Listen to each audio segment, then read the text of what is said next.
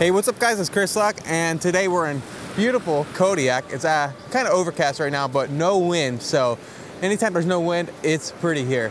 But I got the Avata, and I'm going to show you some of my favorite ways to get the best footage and how to stabilize it without using anything on the drone. So a lot of people say, what's better, rock steady or rock steady level? And I'm going to show you when you turn off EIS, electronic image stabilization, you can use a program called GyroFlow and really stabilize this footage. Now, first thing I'm going to say for the videos itself, I have an ND16 on here because it's pretty daylight now, so I should be able to get good settings with an ND16 without having to use anything on auto. If you have to use auto ISO, auto shutter speed, you're gonna really mess up your shadows and highlights in your footage, and it's just not gonna look smooth. It's better to just have one setting throughout the whole time while you're flying. All right, the first thing we're gonna do is come down to settings,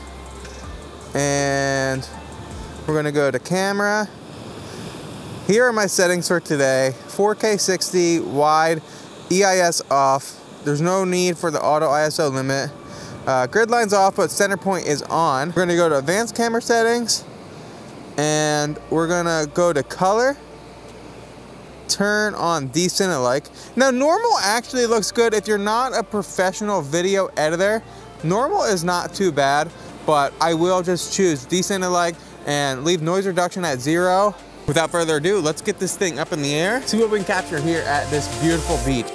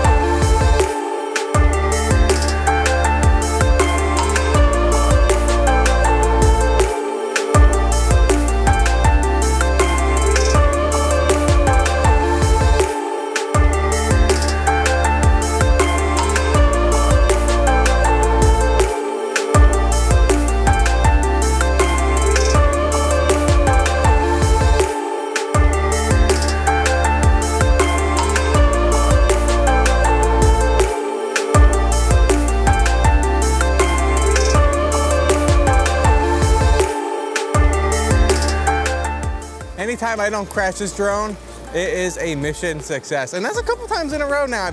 So maybe I've been getting a little better here. What I'm gonna do is I'm gonna take you home to my office, shut the door a little bit, turn on GyroFlow, and show you the magic on smooth footage. And I think it comes out way better, and you have more control over the electronic image stabilization known as horizon steady and whatever the other one is. Hey guys, welcome to my office here, and I'm gonna show you GyroFlow. GyroFlow is a great image stabilization software, and it natively supports the DJI Avata. So turn off EIS again. So you can go ahead, download this program. Link is in the description. It supports Windows, Mac, and Linux. Once you have the program open, this is what it's going to look like. Okay, I'm just gonna go to where my footage is located.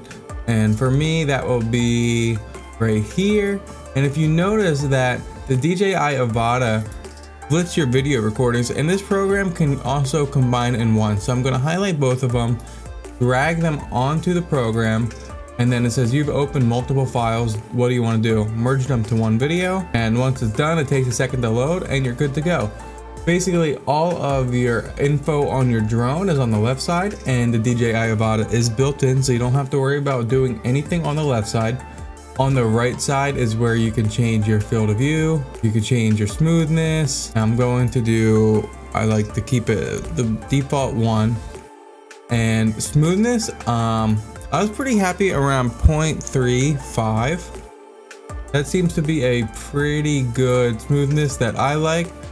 If you want to lock the horizon, so if you want to do horizon steady, you could do that with clicking this button here. And I'm not going to use it. I don't care for it. Dynamic zooming is basically how it stabilizes the footage around corners and stuff. So I just do like the 4-second default. I believe 4 seconds is default. And that way, when it needs to really stabilize things, it slowly zooms in to a point where it's hard to notice it, but it helps make your footage a little bit more stable. So I do 4 seconds, and then I have rolling shutter enabled, but I don't think it does anything.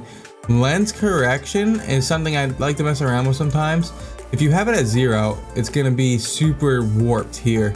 You can see the horizon is pretty warped, but I like to keep it around 100. Sometimes I'll do like 66. And then down here is your export settings.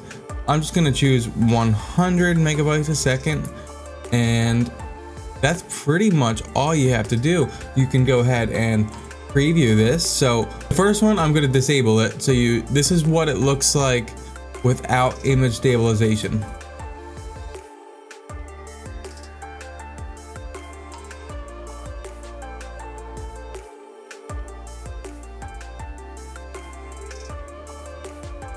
Not too bad. You can see the horizon's pretty warped. It's overall not terrible. Okay, let's play that again with image stabilization on. You can see the mountains kind of went back to where they're supposed to be. Now the lens is corrected. That's a big feature on this as well. And here we go.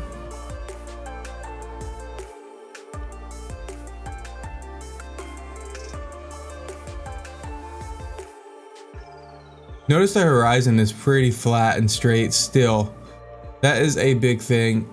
Footage is buttery smooth. And then to export, all you're gonna do is press export here. It's going to place the footage right into the folder where you had your original Avata footage. Once that's done, it takes a few minutes depending on how fast your computer is.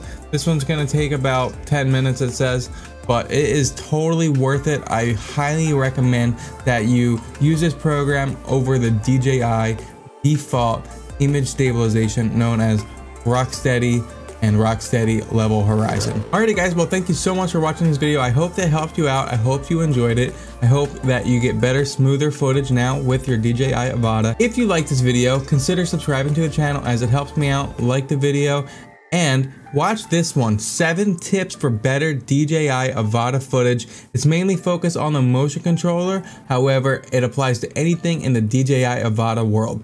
Thanks for watching, and I'll catch you in the next one.